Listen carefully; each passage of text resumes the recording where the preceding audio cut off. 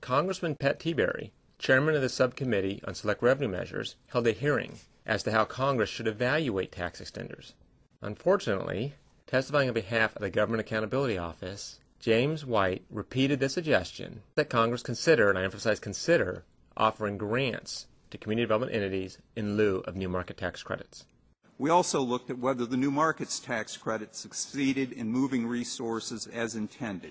The credit did appear to increase investment in low-income communities. However, we also reported that its complexity makes it difficult to complete smaller projects and results in less money flowing through to low-income community businesses than might be possible with alternative designs.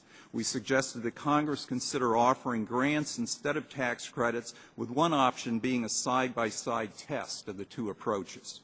Other witnesses expressed support for specific tax provisions and cited their contributions to the economy and their benefits as proof of those provisions' merit. For example, Aaron Gornstein, Undersecretary for Housing and Community Development in Massachusetts, testified that the new market tax credit, Build America bonds, empowerment zone bonds, and the low-income housing tax credit have created hundreds of thousands of jobs and housing units throughout the nation. The first new markets tax credit allocations were awarded only 9 years ago, yet this well-designed program has achieved excellent outcomes.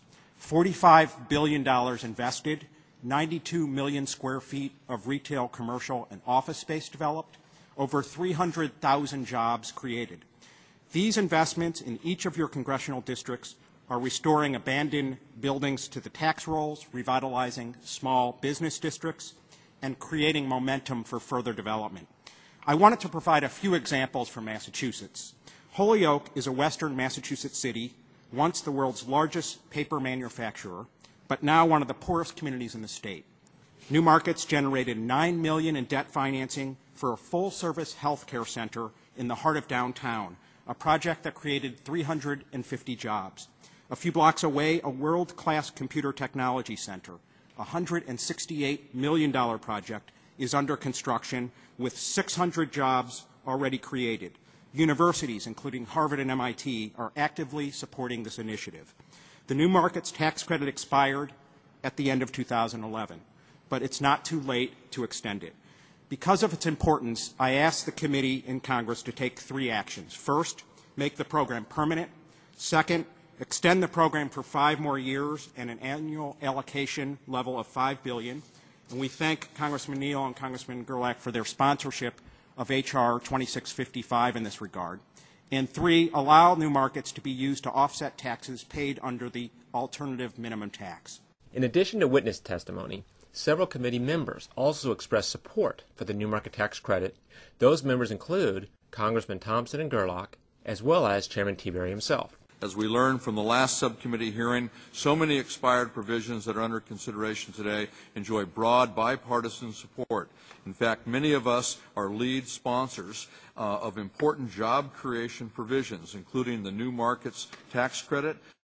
The temporary nature of provisions should not automatically make it more eligible for termination than some of the provisions in the tax code that are permanent. Many of these provisions were enacted on a temporary basis due to budgetary constraints.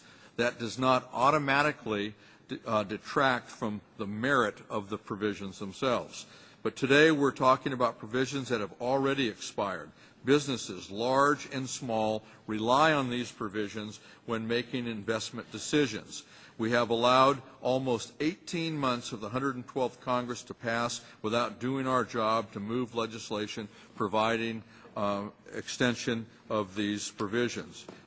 First of all, thank you both Mr. White and Mr. Gornstein on your thoughts, further thoughts on this issue of the new markets tax credit. And particularly, Mr. Gornstein, I share your view on keeping the program as is and growing it in terms of the amount of allocation that's available each year over a longer period of time. I think it does a pretty terrific thing in a lot of communities with these projects. Since 2003, the program's cost to the Treasury has been about $5.25 billion. In exchange, the Treasury has allocated roughly $29 billion in tax credits that have resulted in what Mr. Gornstein said is roughly $45 billion in new market investments. So that's a leverage of about 8 to 1. In addition, some estimates are that 300,000 jobs were created or retained at a cost of about $17,000 per job.